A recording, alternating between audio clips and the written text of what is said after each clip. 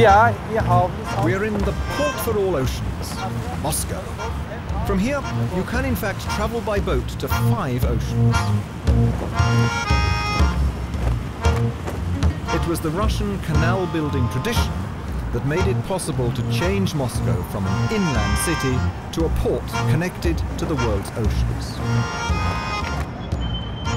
One of Russia's most powerful men, Moscow's mayor for nearly 20 years, now wants to revive this tradition. His vision is to blow the cobwebs off the old plan for Siberia's rivers. The mayor has pinned up a huge map in his office. It shows the old Siberian project. He wants to take about 7% of the water in the Ob River and build a 2,500-kilometer long canal to water-thirsty Central Asia. Supporters of the project call it a green bridge between Russia and Central Asia.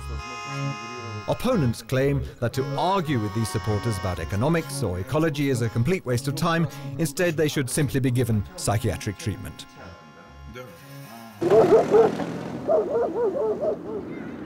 The water crisis is growing more acute in several Central Asian countries. Their leading politicians are pressing for the plan to be carried through.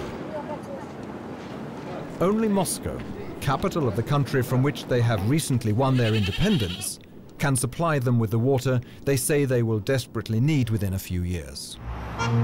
Siberia's water can protect Russia's interests and restore the Kremlin's power in Central Asia. It's likely the canal will give Moscow political and economic leverage that can cement stronger ties than communist ideology was ever able to do.